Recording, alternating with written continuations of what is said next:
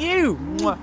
Mwah. I'm really well. How are you? I'm great, thanks. What are you doing here? Well, I was going to go for a drink. What are you doing? Just in town, really. Well, do you want to join me? Yeah, I'd love to. Okay, I'd love to.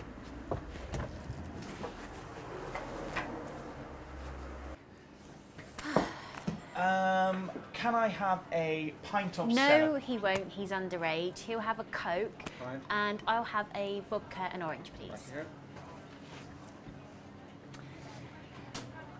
That was close, Will, wasn't it? Yeah, thanks for that, Zara. That's all right, no problem. Appreciate that. Nice to see you. Best not to jeopardise the licence of the pub, really. Yeah, it's best not to. Best not to.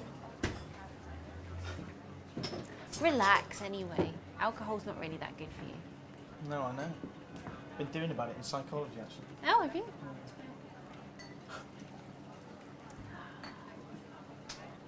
Thank you. That was good. Oh, thank you. Thank you very much. It's all right, Will. I'll Okay, get you them. do whatever you do, yeah? Yeah, thank you. Thanks, Zara. There's your Coke. Okay, I'm ordered.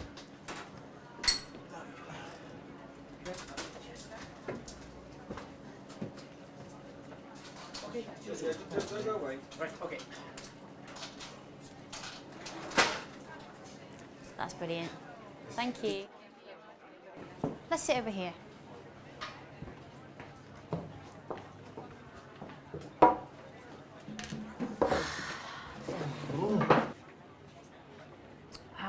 Can't beat a good vodka and orange. I bet you can't. Something wrong, Will?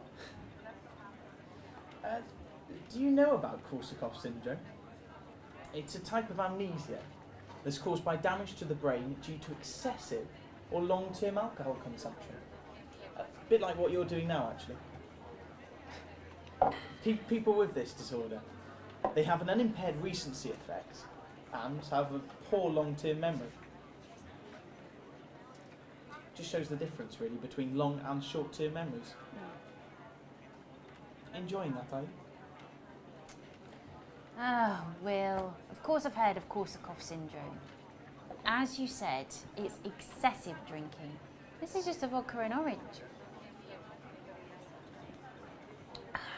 Look, Korsakoff syndrome is when there's damage to an area of the brain called the basal forebrain. Look, this part of the brain produces a chemical that makes the hippocampus and the thalamus more alert and receptive to information. I know that Alzheimer's disease, new variant CJD, Down syndrome and repeated blows to the head all can damage that part of the brain.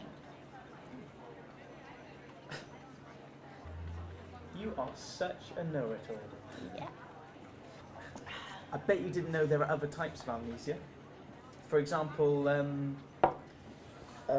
retrograde amnesia, where people can't remember anything that happened to them before the event that caused the amnesia, but they can remember things after the event. And anti-retrograde amnesia, where people can't form new memories, but they can remember things that happened to them before the accident. Elderly people. Elderly people have very poor short-term memories, but they can recall events in their past. Kind of shows the difference between long and short-term memories. Yeah, that's good, but do you know about the weakness of the multi-store model? No, I thought not. Look, the big weakness with the multi-store model is that a lot of the information that passes into our long-term memories isn't actively rehearsed. Also, you need to consider other factors when you're looking at memory, such as emotions and state of mind. These can influence whether or not a memory is stored. Anyway, the multi-store model is oversimplified. It doesn't tell us anything about the nature of memory, how or where in the brain memories are stored. Oh, anyway, Will, I've got to go. I'm meeting my boyfriend outside the old mill in 20 minutes.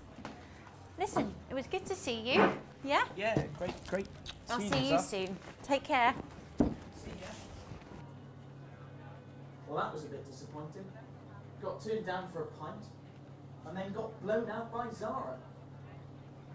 Well, I guess we better go back over to Jess. I wonder if she's going out.